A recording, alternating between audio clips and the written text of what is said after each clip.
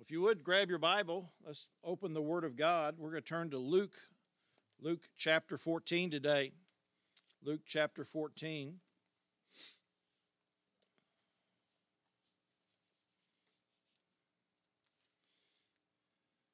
We're going to begin in verse number 1 here in just a moment.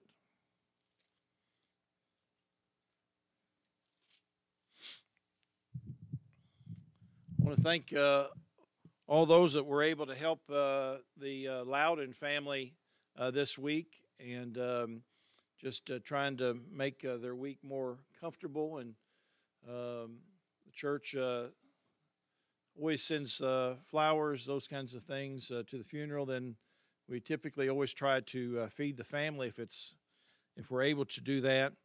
And we don't have a place to offer people right now, but we will. And so it made it a little bit more difficult to do it this time. And they have a rather large family. And those that were able to help with the food, I really appreciate your help. And got a lot of comments about appreciation for the church and their love for Miss Martha and Brother J.C. They appreciated the food, was a great blessing. And so some of you were able to go by the funeral home, and thank you for doing that. It's a little more difficult to do that the way people do funerals anymore. People don't have 2 nights or 2 days of calling, visitation. I know it makes it very difficult for those of you that work. You can't get off to go to things like you used to. And so thank you for praying. I really felt like the Lord helped with the message there that day also. Luke chapter 14, verse number 1, and you find Christ here in a situation where he's been apparently invited to a dinner at a house, and he's really not quite welcome there. The Pharisees have brought him there to examine him, to trip him up, to cause trouble. And so he's in a crowd of people that are less than enthusiastic. Matter of fact, they are in many ways antagonistic of him and against him. They are enemies of his, and they're looking to cause difficulties to him. And so, but in the course of this dinner, Christ heals a man. And then he has these 3 sections where he gives a parable or a thought, or he gives a principle. And we're going to deal with 2 of these very quickly. And I want to slow down with the 3rd section and deal with that a little bit more extensively. But this is the table talk of the Lord. And you maybe talk around your table. I encourage you to do that. And I'll say more about that in just a moment. But let's read the passage of Scripture and then pray again. It says, it came to pass as he went into the house of one of the chief Pharisees to eat bread on the Sabbath day, that they watched him. And behold, there was a certain man before him which had the dropsy. And Jesus answering spake unto the lawyers and the Pharisees, saying, Is it lawful to heal on the Sabbath day? And they held their peace. And he took him and healed him and let him go. And he answered them, saying, Which of you shall have an ass or an ox fall into a pit, and will not straightway pull him out on the Sabbath day? And they could not answer him again to these things. I want you to notice this, that as he's with them, they're watching him. And it's not with eyes of devotion, it's with evil intent. And so let me pray, and we'll move on forward through here. Father, we do thank you again, Lord, for your word. We thank you for how it speaks to our hearts today. I pray that you do a mighty work in us, Lord. Help us to see Christ today. Thank you, Lord, for the words that he speaks. Lord, words that will help us, words that will change us. And Lord, as we hear, give us hearts to hear, ears to hear. Help us to take in the word of God. Lord, let it change us, Lord.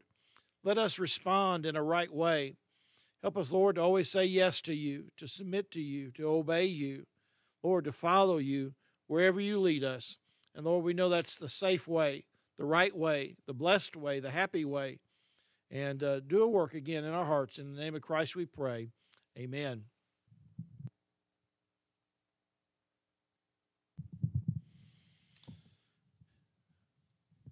Here in this passage of Scripture, you could almost say, took a phrase from something I'd read, that Christ is experiencing hostile hospitality, that he's been invited, but it's not with a very charitable or hospitable heart that he's been invited to this place to have dinner with these people. If there's anything that I know about hospitality, or if there's any good that I do with having people around me or in my home, a lot of that I learned from my mom years ago. My mom was very good at entertaining, being hospitable to people, making sure that their needs are met when they come into our home. And my mom's desire as a young woman, as she began to have a family, my mom's great desire was to have a family that was close. My mom always wanted us to sit down at a table in the evening. And over the course of my early years as a child, my mom and dad both had to work, and my mom worked extra hard to try to, as soon as she got off work, she'd race home and she'd prepare a meal in the evening. And one of her great joys was to set a table and to have food there, and for us to sit down just for a few moments at a table, gather together. And so those are all my early memories of us as a family. A lot of those early memories are from us sitting around a table. And we would talk, and sometimes the talk would be silly, as kids, funny things about school, just about things that would happen in our life. But sometimes there'd be serious things, questions that would be asked, things that would be answered where mom or dad would be dealing with those things.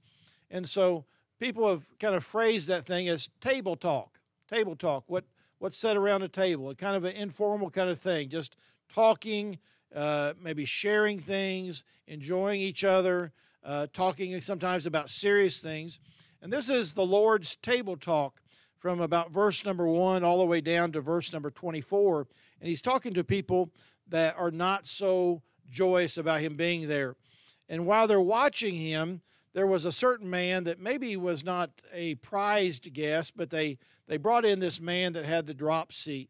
And that has some thought that it may have been some sort of water issue, kidneys, that he was swelling. And I'm not sure exactly what all that pertained to, but it was a serious situation in his life, and there didn't seem to be any way to help this man. And Jesus knew they were going to give him grief about healing this man on the Sabbath day. And these people were cold-hearted, mean-hearted people. They didn't particularly want to help anybody, especially on a day that typically there wasn't any work to be done. And Christ asked them, is it lawful to heal on the Sabbath day? And they couldn't answer anything. They remained silent. I'm sure they were just boring a hole through the Lord with their eyes. And so he heals the man. He took the man, healed the man, and then he let him go. He sends him away from the criticism that was fixing to come. And Christ asked them a question in verse number 5. He said, which of you, if you had an animal, something that you valued, something that you prized, an ass or an ox or any kind of animal, and if that animal fell in a ditch, wouldn't you go and help that animal? And of course they would. That's something that is allowed. But if they said anything, if they said yes, they were going to have a great difficulty. They were defenseless, helpless to defend themselves. And if they would help an animal, why wouldn't they help a person? And so at the end of verse number 6, it says here that they could not answer him again to these things. They had no answer to give back to the Lord. And so he begins to deal with them about several things. And this was a very self-righteous group of people. In verse number 7, it says, he put forth a parable to those which were bidden, when he marked how they chose out the chief rooms, saying unto them, when thou art bidden of any man to a wedding, sit not down in the highest room, lest a more honorable man than thou be bidden of him. And so what he's talking about here is the seating arrangement in that day that would be typical.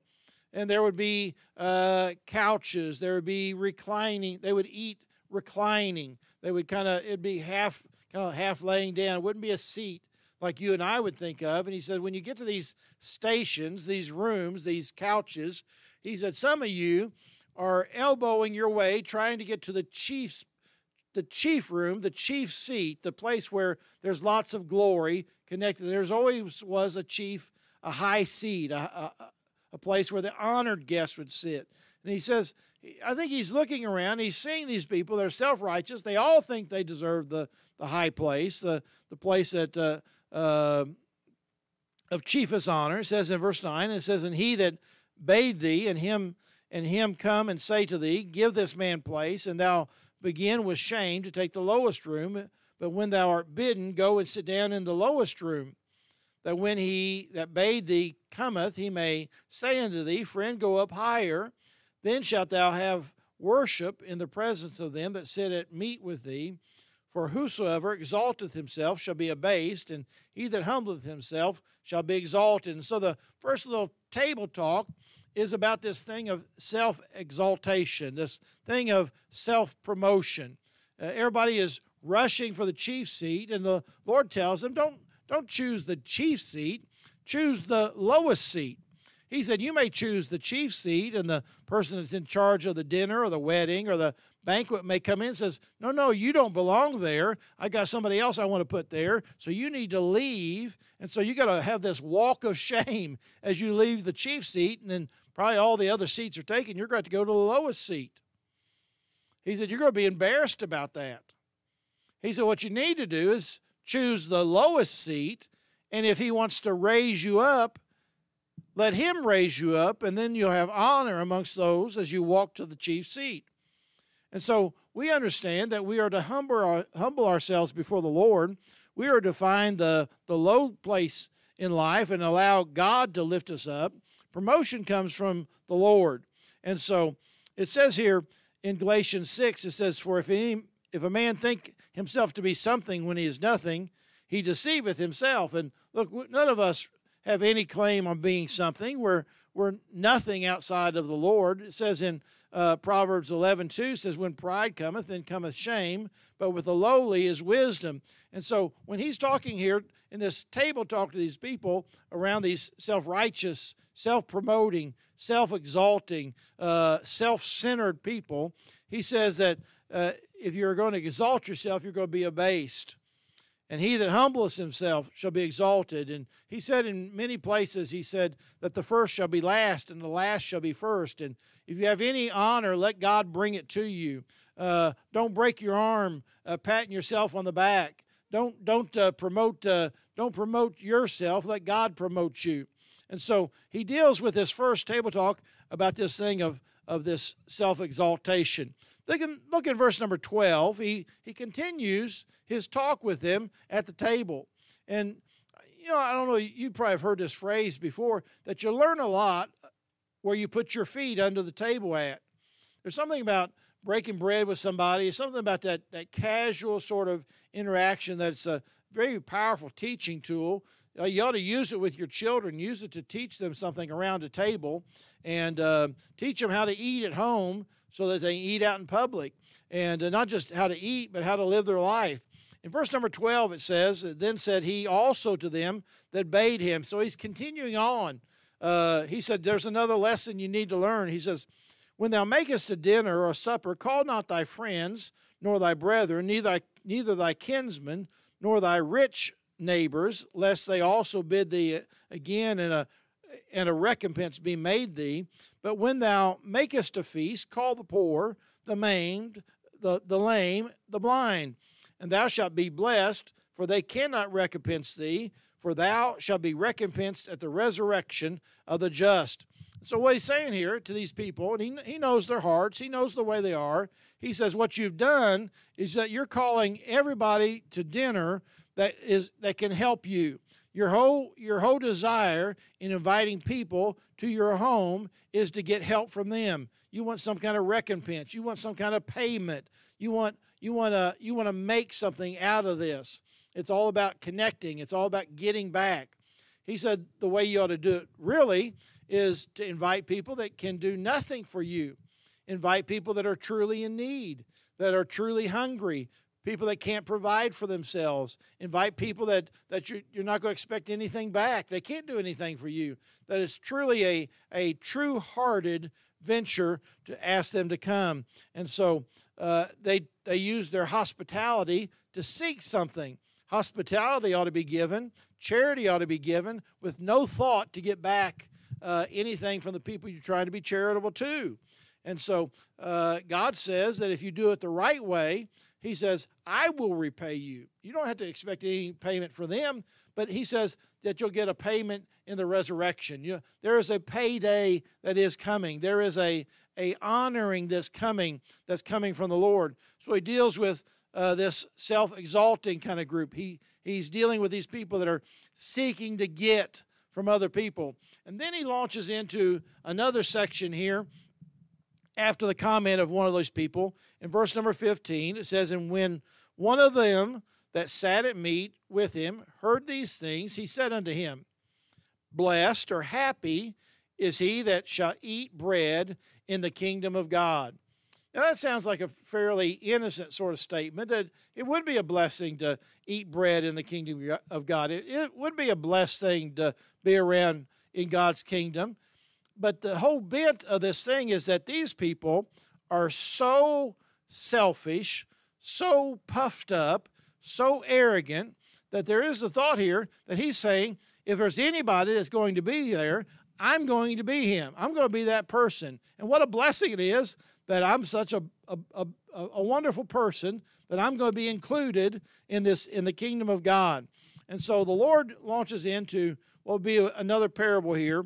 And let me just read. I'm going to read kind of a lengthy little passage here, and I'll explain some of what this means here.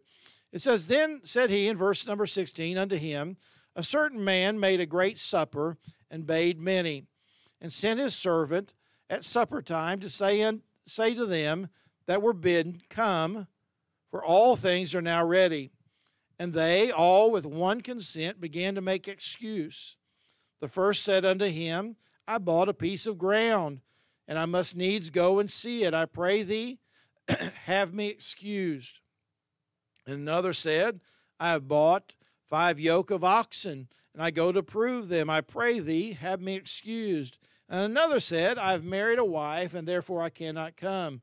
So that servant came and showed his lord these things. Then the master of the house, being angry, said to his servant, go out quickly into the streets and lanes of the city, and bring in hither the poor, and the maimed, and the halt, and the blind. And the servant said, Lord, it is done as thou hast commanded, and yet there is room.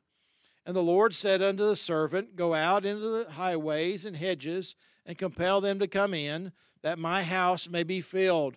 For I say unto you, that none of those men which were bidden shall taste of my supper. And so here's a little parable here, and it's not just talking about the way they are. He's talking about his kingdom here, and he's talking about comparable, that a supper he's making is the supper or the feast of the gospel. He's giving a great dinner for the soul, and he's saying here that people that reject or people that won't come, they're not rejecting just a meal, they're rejecting him, they are rejecting the gospel. And so this certain man would obviously be God that's made a supper. He's made available food for everyone that wants to come. And says he bade many, not few, he invited many people. And so this great supper, there's an invitation made. And then there's a second invitation, a second attempt. In verse number 17, it says he sent his servant at supper time to say to them, come, for all things are now ready. Now, in that world that Christ is in at the time, if there was a second invitation sent to someone in those Arab tribes, if you were invited a second time and you refused, that was a tremendous insult. It was like a slap in the face. And in some instances, if you refused a dinner request like that, it would be like a declaration of war between your tribe to the person that invited you to come. So it was a great shame to not come when you've been invited to something like that. And so there's a list of excuses. And these excuses tend to be the kind of excuses that people have today about why they won't come to the gospel. They won't come to God. They won't get involved with the things of the Lord. And the first one says that this man says that he's bought some land. And so he's busy with his business. He's busy with the things and the cares of this life. He's involved himself in something. And look, everybody needs to make some money. Everybody needs to be involved in something like that, but not to the exclusion of God. Our lives ought to be God-centered, not business-centered. Our lives ought to be centered around the things of the Lord. And God understands. God knows that you need to make a living. He's made this life in such a way that he gets that. And so this man says, I'm so busy, I can't come to this great feast that you made. And so what he's saying here is this: I'm too busy for the gospel. I'm too busy for God. I'm too busy to be involved in this. I'm going to make an excuse. And what is said here is almost like a conspiracy. It says that with consent, they with one consent, they began to make excuse. Like they all got together and said, hey, I'm not going and you're not going. And so they're shutting down this dinner. And so the second one is this, in verse number 19, another said, I've bought 5 yoke of oxen. And so he's busy with a new purchase. He's a very material person. And both these people, they seem to be saying they bought land or they bought these animals sight unseen. It's like they've never tried them. They never saw them. Nobody really seems to do that, do they? To buy something without knowing anything about what you bought. And so this one says, I'm busy with business. The other one says, I'm busy with new purchases. I'm a material kind of person. It's all about the stuff to me. And so then the third one says, and you say, I kind of understand this one, the excuse. Another said, I've married a wife, and therefore I cannot come. And look, in the Bible days, there was some excuses for things like a man that would marry a woman. In that first year of marriage, they were excused from military service, but they were not excused from these social functions. And what this guy is saying, I'm too busy with family. Now, obviously we see some people that are neglectful of family. That's wrong. To neglect family or to abuse family or to be absent from family, to treat family in a way that is less than charitable. That is wrong. But there's also the way the pendulum can swing a certain way, that family could be elevated where family is above God.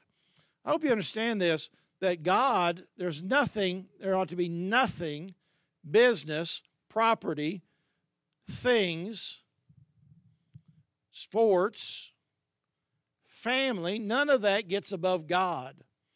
It ought to be in this order. I've heard this since I was a kid. Jesus, others, yourself. Joy, Joy. Jesus first. Jesus always first. Others second.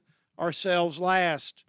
And so God is to be the center of a person's life, and he's calling them on the carpet for this. He says, you've invited me to this dinner. I've got a captive audience. I'm going to tell you a few things. You can't answer me, and I'm going to just talk to you about your self-exaltation. I'm going to talk to you about your inhospitality, how you do this to seek things. And I'm trying to talk to you about how you've rejected the dinner that I provided. And in verse number 21, it says that the Lord of the servant, the master, that he's angry. He's angry that they reject his son. He's angry that they reject the chance to come to the dinner. Now, I want you to think about this, what God did to provide the dinner of the gospel for mankind. If we were going to throw a big dinner on this property, and let's say we were going to invite every person in the city to this property for a meal, man, it would take a lot of work. It would take a lot of planning, take a lot of forethought. It would take a lot of money to feed everybody. It would have to be done with great expense, great effort, great time. And so God put a lot of effort and time. He put a lot of, he put his own blood into this. He gave his own son. And so he purchased the meal of the gospel at great expense for all of mankind. And so there is an anger that he has, that they're rejecting the bread, the meat, the water, the feast of the gospel that's been made available. And so he begins to tell his servant, I want you to go out and bid those in a farther area, those that need to come. He says, I want you to go out in the highways, in the lanes of the city, the streets of the city. I want you to invite those that normally you wouldn't even think to invite.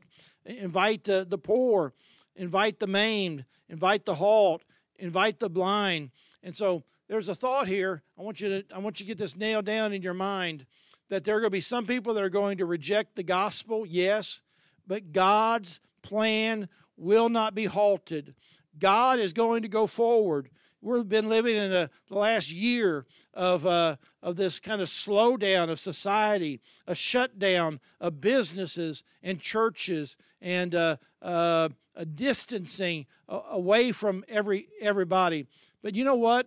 God's work is still going forward. I can't explain it sometimes, but God's work is not going to be stopped. And he says to the servant, he said, I want you to go out, and I want you to go out quickly. I want you to do it now. And then the servant goes out, and he says in verse 22, he says, Lord, it's done.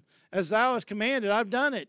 And he says this is a wonderful phrase. He says, yet there is room. Yet there is room. If you underline things in your Bible, you might underline that, yet there is room. Now, many of us on this property today, we'd say, I'm saved. I'm born again. I could look back in my life. There was a time that I trusted Christ as my Savior. There was a time that I recognized that I was a sinner. I knew that I was going to go to hell. I didn't want to go to hell. I wanted my sins forgiven. I knew that there was nothing I could do about it. I knew that I needed to look to Christ. Christ had already done the work on the cross. He'd taken my place. And I looked to him, and he saved my soul. And I got in. I'm glad I got in. I'm glad I got saved. I'm glad I don't have to go to hell. I'm glad that I have a home in heaven waiting for me. I'm glad that my sins rode away that day, and I don't feel guilty, and I have no guilt on me. I'm a saved person. No longer is God considering me a sinner. Now he considers me a saint. I have a home in heaven. I have an inheritance waiting for me. I have a new family relationship. I have intimacy and a personal relationship with God himself. And so I got a lot that day. And my family is saved. And some of my grandchildren have been saved. But yet there is room for more people to come. There's room for your family, room for your friends. God doesn't shut the door. He doesn't say, hey, there's no more room. There's no more place. I've got too many in here right now. He doesn't say that. He says, there's room for more. There's room for more. Come in, he says. Yet there is room. And so I'm glad that God's plan has more room. And God's plan involves the servants going out. He tells the servant in verse number 23, the Lord said unto the servant, go out into the highways and hedges and compel them to come in, that my house may be filled. I'll tell you, it's a wonderful thing that God tells this servant. He says, I want you to double the effort. I want you to go beyond. Go beyond. Go beyond the self-satisfied. Go to those that recognize their need. Go to those that know that they're maimed. Go to those that are spiritually blind. Go to those that are spiritually halt. Find those people. And look, you're going to find people, and we're going to find people that recognize that they need to be clothed, spiritually speaking. We're going to find people that know that they need to be carried, spiritually speaking, to God.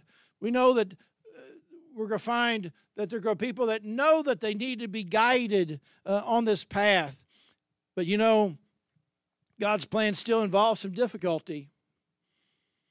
There are some people that are full of self-pity, and they're not going to come to God. There's some that are full of pride, and they won't come to God. There's some that are unconcerned, and they're not going to come to God. There's some that are bitter, some that are angry. And among all these needy, they know they need God, but they won't come to God. what do? We keep going and going and going and going. It says to compel them to come in, to compel them.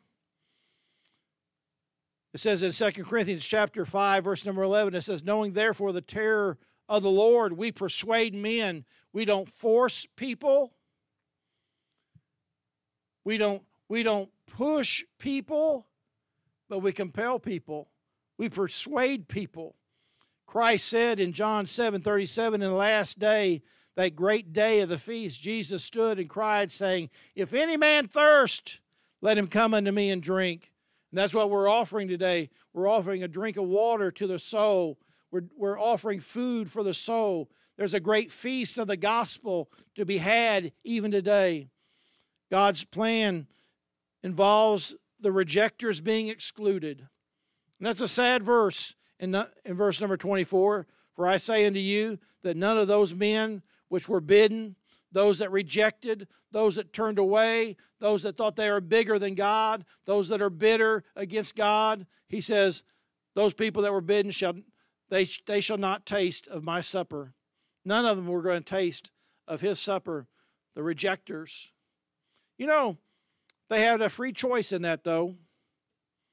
It's been said that the free will of man is the most marvelous of the Creator's gifts. God gave you the ability to choose. God's made salvation available to every man, every woman, every child.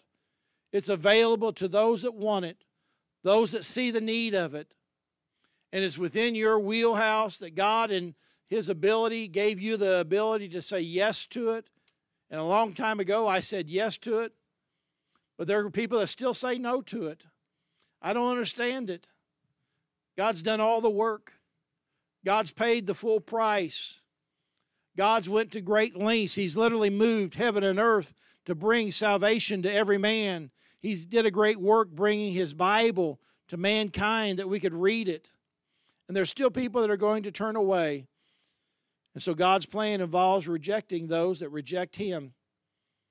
Sometimes we try to value sin. We try to say this sin is worse than any other sin, and this sin is worse. And obviously some sins have greater consequences, but the sin that will send you to hell is this, the rejection of Christ. It's all about this. What are you doing with Christ? And many of you say, I've trusted Christ as my Savior. But if you're sitting at the table today and you've tasted and you've eaten at the feast, Jesus Christ is sitting at that table also. He's telling you to allow yourself to be a humble person, a hospitable person. Allow yourself to be the servant that goes out and compels others to come in, because some people are not sitting at the table yet, and some of them have not tasted of the gospel. May God help us today to bring people to that place where they're ready to eat, that they're hungry. There are people that are hungry, you understand? Today, there are people that are hungry for the Word of God, but they don't have anybody to help them. May God help us in the day that we live, the moment that we have right now, to be bold with the gospel, to be bold with the truth, and let's see other people come and sit at the table with us. They'd be part of the family. Their soul would be filled. There's yet more room. There's room at the table. And the Lord wants his house filled. He wants it filled. Let's do the bidding of our Lord today. Let me ask you to bow your heads and close your eyes just for a moment. Let me encourage you when we do this, that you'd help your children, help them to understand the seriousness of the things. And I know you got a big task there with the kids in the car, but help them to understand that God wants to speak to them also. Father, I pray that you'd help us today. Oh God, thank you for the salvation that many of us have tasted. Lord, we've drank of the water of life that was given freely. Thank you, Lord, for that. The people that brought it to us, the people that worked tirelessly, some of them to help us to understand salvation. Thank you for that. But Lord, help us not to rest there. Help us to understand that there's yet more room. Lord, that there's a job for us to do to compel others to come in. Help us to be busy, Lord. Help us to work and extend our reach. Help us to double down on the effort, Lord, that it's going to take. Help us not to get discouraged, Father. when people say no. And Lord, encourage us when people say yes. Help us, Lord, to love people to Christ. Help us to compel them to come in. Help us to persuade men, knowing the terror of the Lord ourselves. Help us to disciple and train. Help us to give and go. Help us, Lord, to build and labor. And we'll thank you for what you do. In the name of Christ we pray. Amen. God bless you. Thank you for your patience today. Thank you for listening so well. And let's do a great work for the Lord this week. And a great work sometimes is just a faithful work. And continue to pray for those that are needy. And I'm hearing good things, good reports about Kim and the babies. And they need to just eat a little bit more, put on some weight. And but they're doing well. Kim's doing well. And I know JC would probably enjoy a card or a call to encourage him. And his life's very different now. And I know some of you get that. So God bless you. Have a great day. We're going to be back in the parking lot today at 5 o'clock. 5 o'clock. God bless you. Hope to see you then.